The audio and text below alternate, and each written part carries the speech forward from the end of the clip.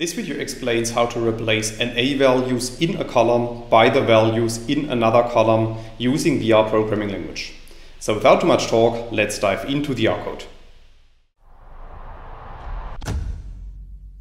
In this video I will show you an example, and for this example we first need to create an example data frame, as you can see in lines 2 to 4 of the code.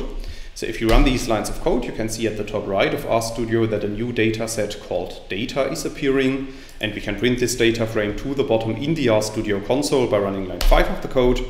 And then you can see that our data frame contains 7 rows and 3 columns called x1, x2 and x3.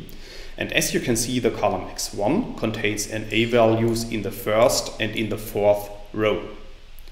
Now let's assume that we want to replace the values in the column x1, which are NA, by the corresponding values in the column x2. Then we can apply the code that you can see in lines 7 to 9. So in line 7, I'm first duplicating our data frame. So at this point, our new data frame, data new, contains exactly the same values as our input data frame. And then in the next step, I'm using the is.na function to replace all NA values in the column x1 by the corresponding row values in the column x2. So after running line 8 of the code, our data frame is updated, and we can see that by printing our new data frame to the bottom in the RStudio console.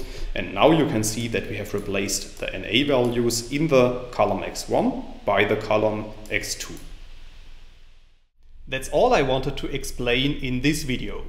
In case you want to learn more on this topic, you may check out my homepage statisticsglobe.com, because on my homepage I have recently published a tutorial in which I'm explaining the content of this video in some more detail.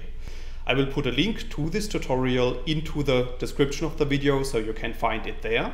If you have liked this video or if you have any questions, let me know in the comments section below. I'll try to respond to all comments as soon as I can. Furthermore, make sure to subscribe to my YouTube channel to get notified about future video releases. I have already published about 500 videos on this channel, and I'm releasing new videos on a daily basis. Thanks a lot for watching. See you in the next video.